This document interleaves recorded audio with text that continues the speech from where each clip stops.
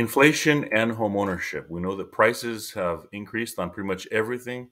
And how does that affect you as a prospective homeowner or you as a prospective investor in real estate? So, is inflation preventing you from buying a property, your first property or another property? So, thanks for coming to this channel where you get up to date, to the point information and tips so you can make informed decisions to reach your real estate goals.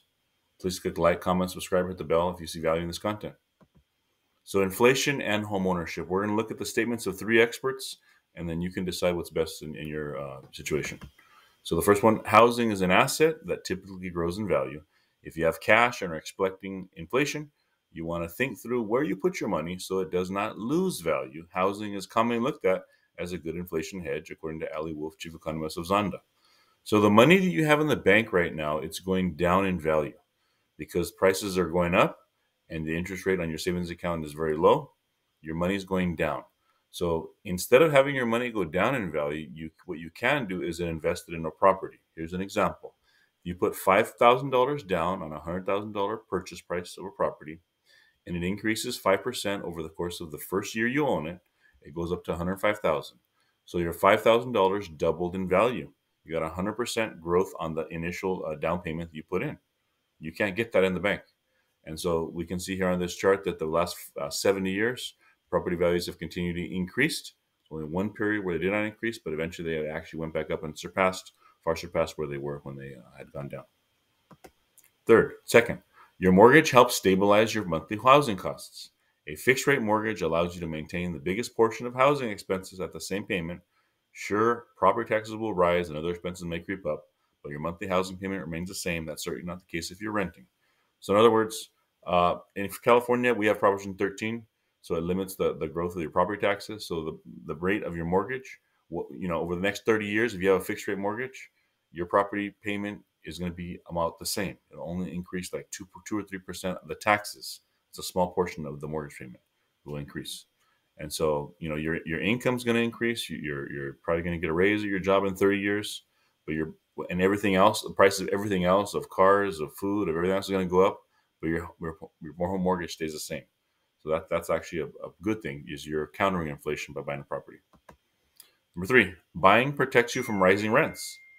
Homeowners are shielded from mounting rental prices because their costs are fixed. Regardless of what's happening in the market, tangible assets like real estate get more valuable over time, which makes buying a home a good way to spend your money during inflationary times. Natalie Campisi at Forbes. So yes, the rents have increased. When there's inflation, rents also increase a lot more than when there is not as much a rate of inflation. I made a video on that previously. You could look at that in my channel history. And so homeowners are protected from these rental increases. They don't have to deal with the rent increasing. They're actually paying, if after you own a property for about 7 to 10 years, maybe, it depends on if you have the opportunity to refinance, your payment on your home mortgage is actually less than if you were to actually rent your property, typically. And so that's something to consider when you're thinking about buying. And so in summary, the property values are continually going up. And so that's one way to leverage the funds you have in the bank rather than leave it in the bank. Well, it's going down in value during inflationary periods. If you buy a property, you have a fixed mortgage, so you have the same payment for almost 30 years. You can even go down if you refinance.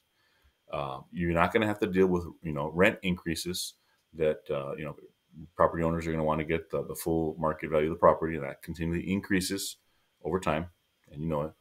And so, is inflation preventing you from buying a property?